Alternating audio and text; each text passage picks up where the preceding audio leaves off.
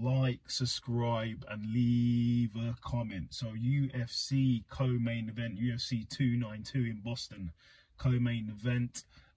Obviously you had Weili Zhang versus Lemos for the strawweight championship. Was an absolute domination from start to finish by Weili Zhang. She literally just took her down at any point that Lemos made a mistake, she got taken down. At parts I thought the fight was going to be finished because she landed some nasty ground and pound in the first round.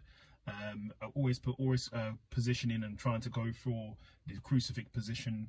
She nearly had it at some points, but literally landing ground and pound. Literally, as soon as Amanda made a mistake, she got taken down. Weili Zhang took her down repeatedly.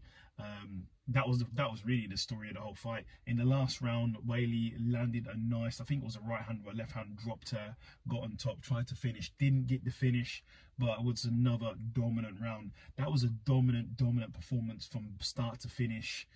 Literally, great positioning, great takedowns, and great ground and pound. I don't know who she faces next, but that was an absolute dominant performance. Congratulations to Weili Zhang. She is still your champion.